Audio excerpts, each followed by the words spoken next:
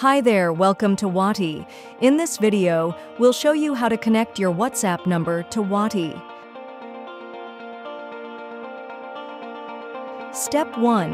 Have an existing WhatsApp number? Disable two-factor authentication in WhatsApp Manager first. Step 2. No number yet? Buy one from your telecom provider or use a Meta test number. Please note that if you use Meta's free numbers, you will have limited access to broadcasts and cannot scale. Log into Wati. Hit Connect Now. Enter your phone number, business display name, website URL, and choose a category. Click Next Step, then Continue with Facebook. Continue as your Facebook business profile. Select your business portfolio, legal business name, website, and country.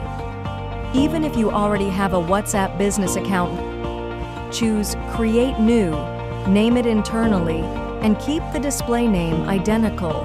In Add Your WhatsApp Number, click Add New Number, type it, then Next. Receive the 6-digit code, enter it to verify. Approve Wati's embedded sign-up request, then click Continue.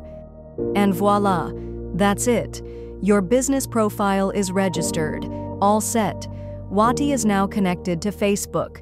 Start engaging customers on WhatsApp instantly.